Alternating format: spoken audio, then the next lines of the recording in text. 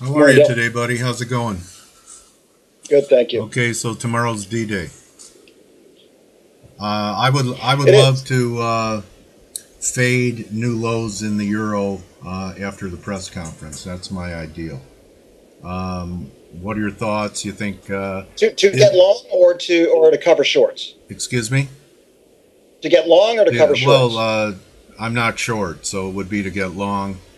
Looking for you know potential turn by the end of the month. So I have some zones. Got them from Christian Kerr around 30.20, 30.85. There's some cycles due this week and then later in the month. But I think he brought up the sentiment readings on Euro are 6% bulls. And the last time we've been here is 2011. Yeah, well, that's Yeah. telling. That is telling. How do you think that might be Yeah, able to play out? It doesn't sound like you think it could, and that's fine. I mean, that's what makes a market. But you're one of the best when it comes to fundamentals, Jamie, and interpreting the dragon, Draghi the dragon. How could this possibly set up where the market at first thinks that what Draghi says is going to have influence in the markets and drive the euro down, and then after he's done, they pick it apart, and it's really just more jawboning. Is that the possibility? it is a possibility, but we seem to since May, so things fundamentally changed back at that May meeting when they went from this whole process really started to accelerate around November of last year when inflation first dropped below 1%. Then he started talking tough, and we got really very, very little action until that May meeting. When even in the statement, he didn't make any outright declarations that they were going to do anything going forward. It was in response to a question way into the meeting when he finally said, "Oh, and we could do something next month." Right. I mean, that was the first time that they made any real concrete shift in policy. So. To me, look, I hate to fade trends. I mean, because I think as retail traders, more times than not, the natural inclination is to fade strong trends. So you may be right. I mean, we may something like that and do bounce. The problem is that my readers tend to start fading things at the turns. So. For instance, we went up to 140. We come down to 139 and a quarter, and they're already Yeah, I buying know. the. I So I'm really. It's so difficult to pick yeah. bottoms. I much prefer making a bottom, making a demonstrable bottom. You can look at the chart and say, "Yep, there it was." If we get back above this level, I like it higher, and I think we've done kind of a medium term Is bottom. 33.40 still your line in the sand for that, or would it Yeah, drop is that because the euros dropped to 32.40? No, I mean, excuse me, 32. Yeah, right now, 132 and a quarter roughly is my level. Yeah, that kind of line in the sand has Okay. dropped. So that's really my kind of warning area now. If we can get above 132 and a quarter, 132.35 in there, then I would say, yeah, okay, we probably done our worst to the downside in the medium term. Look, I think what we'll see from Draghi is some incremental move tomorrow for easier policy down the road. Maybe even a small rate cut, though.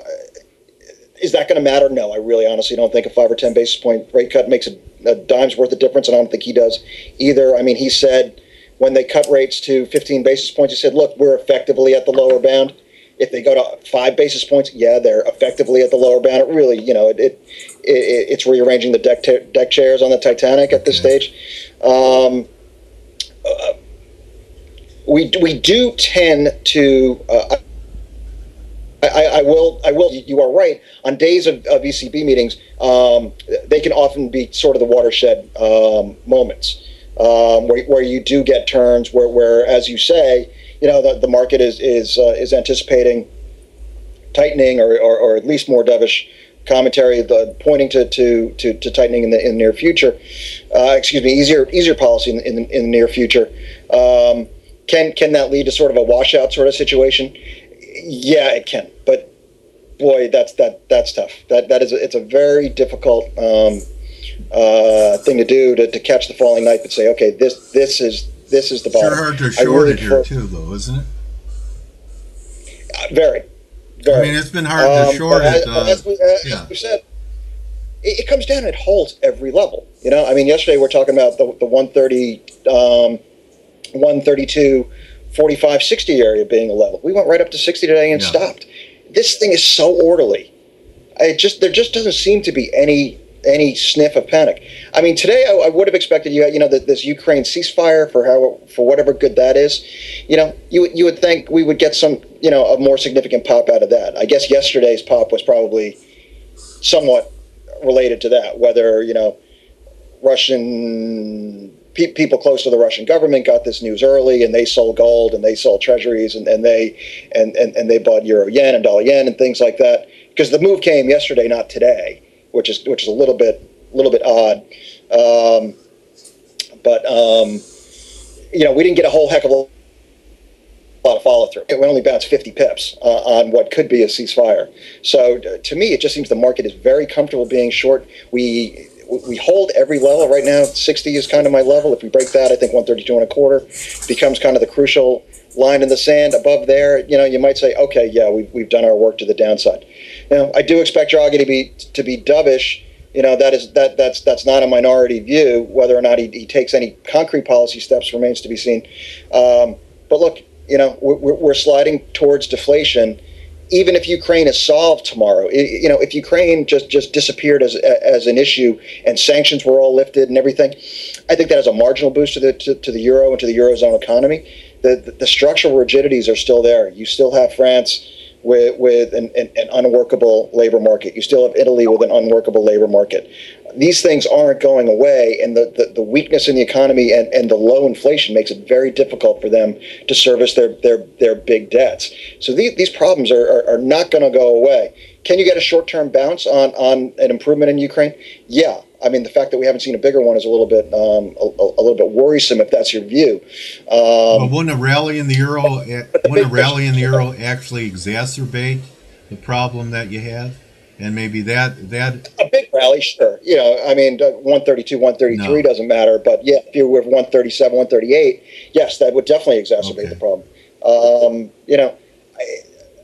The market just seems very, very comfortable. That's what makes me skeptical. Usually to extreme levels. Well, but it also usually you get that sort of cat on a hot tin roof feeling from the shorts in these sorts of markets where everybody's looking to cover all at the same time. You may be right. Invariably, when markets get one-sided, you get the big corrective bounce.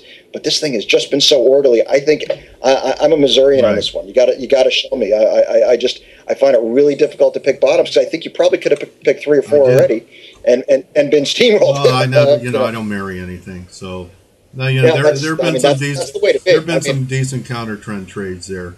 But you're right. The easy money was put on the trade and go away. So anything else catching your interest that we should be aware of into tomorrow? Into tomorrow, boom, boom, boom. I mean, you do get U.S. data tomorrow. You get the ADP and the service sector PMIs. Those have been the PMIs have been quite strong.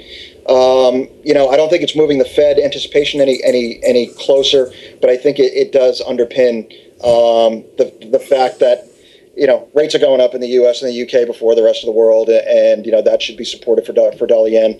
For the interest rate sensitive pairs, yields are starting to get at interesting levels. I think above this kind of 244. Yeah, that's a line at 245 would give me 260 if we close above it. So I think that's significant. So that's twice we were down at 230 and we bounced. So you're going to have a little bit of a double bottom down there. And 245 we failed from.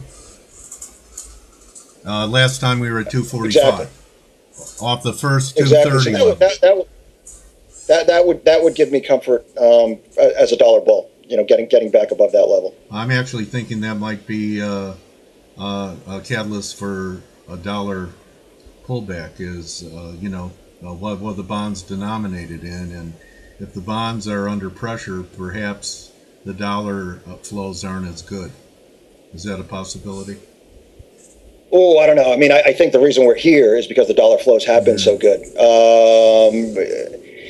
But that was with yields dropping everywhere. True, true. But my yields are going to continue to drop in Europe, I would suspect, at least slowly. I think spreads are going to widen in favor of the U.S., and that's always been dollar supportive. Yeah, I mean, in the very short term, it might be somewhat. I don't know. Look, the textbook tells us higher yields or support the dollar. Unless there's some sort of stampede, which I don't anticipate. Then well, in maybe if you get some more unwind of the Ukraine trade, if you got a sudden move out of treasuries because the feeling was that Eastern Europe isn't going to blow up, there isn't going to be a wider war in Europe. Yes, that might stop some of those dollar inflows for the time being. But once yields backed up, say to whatever 280, wherever it was when that unwinding ended, then I think it became. In 87, we had the bonds going down, yields going up, dollar going down, stocks going up, and that was a catalyst for the crash in 87. So I have seen the dollar go down with yields. And you had a stubbornly tight European central bank at that. That's right. It was just the Deutschmark.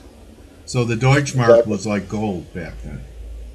Exactly. All right, buddy. Well, thank you. It should be interesting tomorrow. Thanks for your time and edifying us, Jamie. Should be. All right, buddy. Okay. Thanks, Dale.